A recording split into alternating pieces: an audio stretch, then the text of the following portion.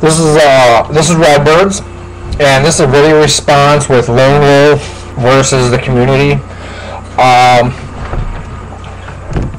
There's a number of ways to go about it. I think, as MiamiPrepper says, I think you could find yourself very much being a lone wolf if you have to. I mean, if something just came right up on you, or something just happened, a catastrophe or whatever could happen tomorrow.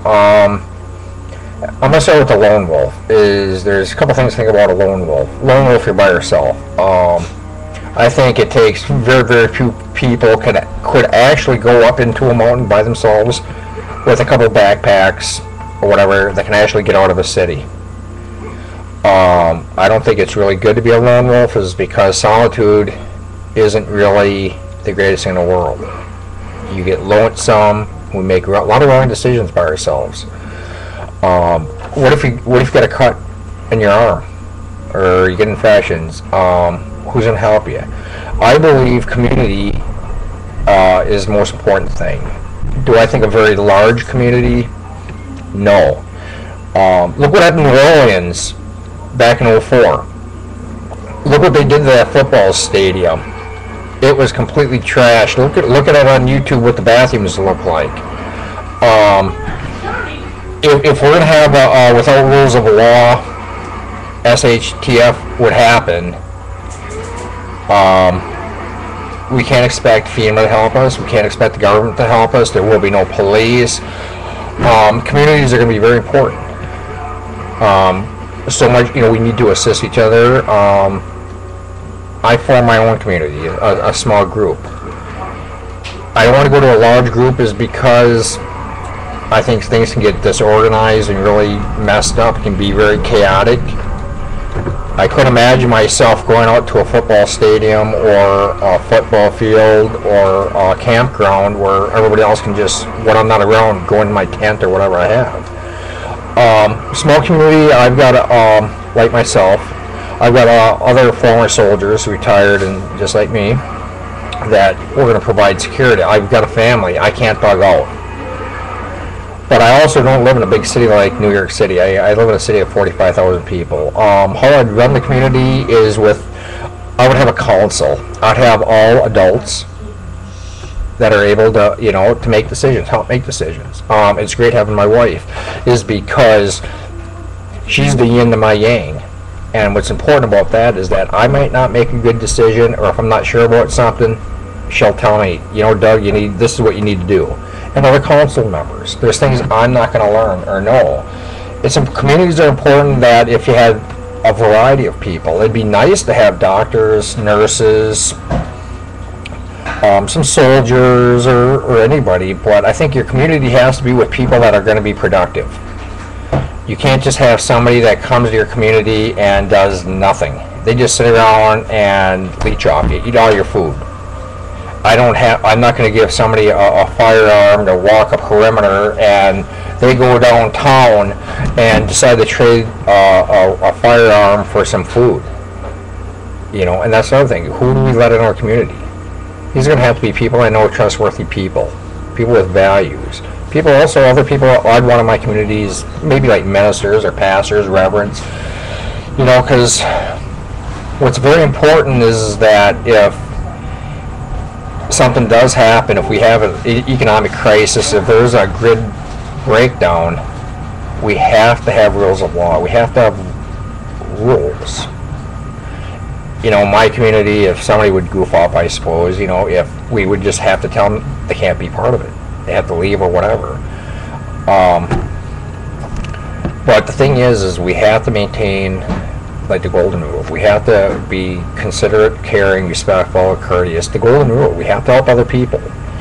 I think there's times with medical supplies and stuff like that, I think that needs to be pulled. Food, that could be probably more of an individual basis. I don't have a problem helping somebody else out.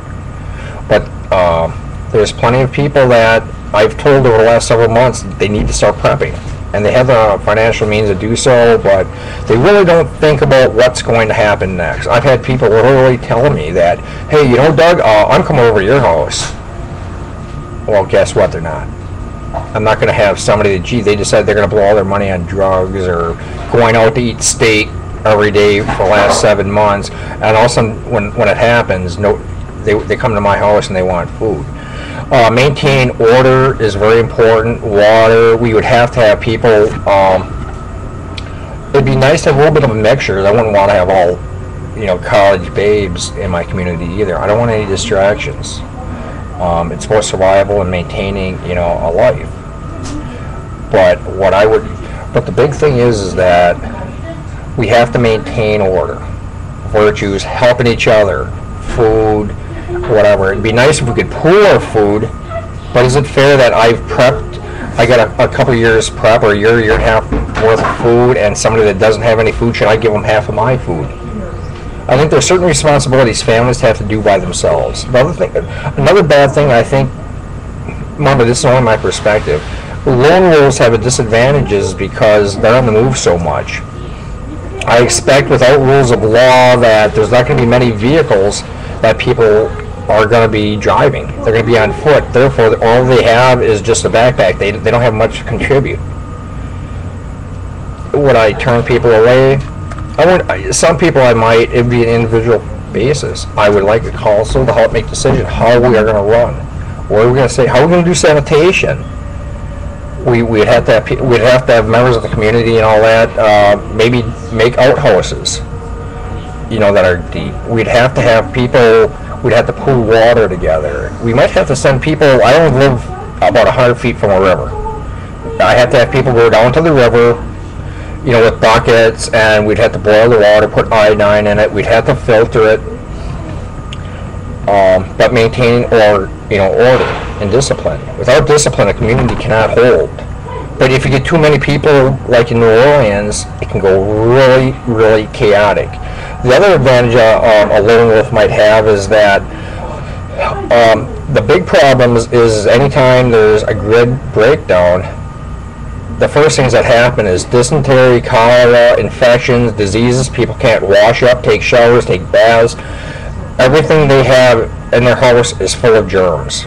People can get sick really, really quick. Look at the plague in the 14th, 15th centuries, what it did to Europe. People have to stay clean. But these are the things that, are going to happen in big communities. Infections are going to spread. Look how bad we had with a common cold. How many people get the cold or flu during the flu season? Being by yourself could be a good thing, too, if you're single. I'm not. I married 5 teenagers. And there's no way we can just get up and leave or bug out. I'd lose probably 80% of all my food supplies, everything I have. And if I would bug out, where would I bug out to? A campground? And with a tent? That's not really that good either. Stay in a house. 20% of all people die because of just exposure outside. Just being outside in the rain, getting bronchial pneumonia and colds and infections and stuff like that, and not keeping clean. What a community is very important is because it gives hope and support. I'm not a nurse or a doctor, so if I get a cut on my arm, somebody can help me out very, very much. There's other people that are more intelligent. We need, there needs to be spiritual guidance from pastors or somebody that goes to church a lot, because they strengthen our virtues and our faith. By yourself, it's hard to make decisions. It's easier to take care of yourself if you have no responsibilities. Me being the husband and father, I have to take care of a lot of people. And I have to think, I have to survive, because if I don't survive, my family can't survive. This is Redbirds Out. Thank you very much.